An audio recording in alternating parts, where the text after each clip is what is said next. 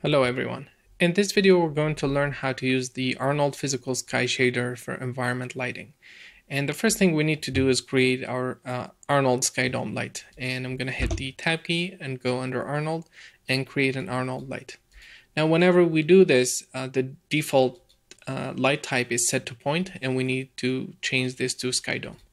And so far, we've used the Sky Dome with a simple color, with a constant color, and we've used it with texture.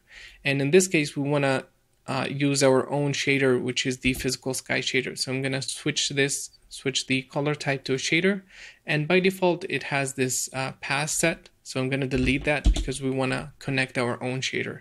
And I'm going to switch to the shop context where we're going to create the actual Physical Sky Shader. And now if I hit the tab key and go under Arnold, you can see there is Arnold Physical Sky. I'm going to create one. And all we have to do now is connect the that shader to the light. And I'm going to browse and connect the Arnold light Physical Sky. And then switch to the render view, and we're going to hit render. And we can see that we have now the Physical Sky shader working. And we can go back to the shader and tweak the various parameters that we have here, and we should see the result of the shader being updated.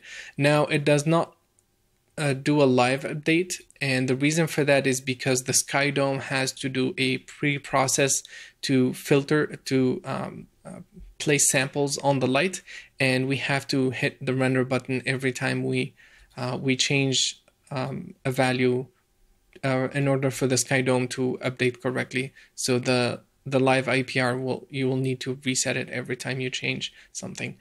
And to learn more about these settings, we can go to the under the Arnold menu, you can click on the user guide, and this will open up the help page.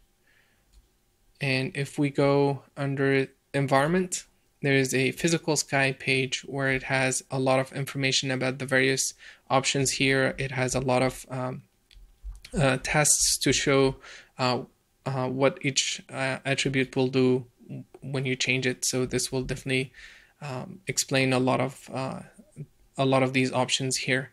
And then the last thing I want to introduce here is I have two spheres, one with pure refraction and one with pure reflection. And you can see they're not picking up anything for the environment light.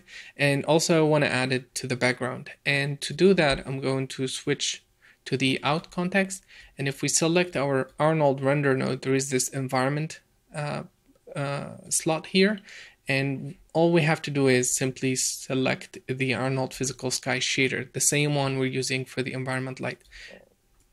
And if we do that and hit render, we should see the physical sky in the background, and we should see a reflection and it being refracted.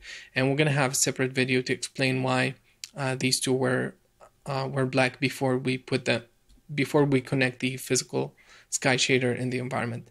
So that's pretty much it. Thanks for watching, and see you in the next video. Bye bye.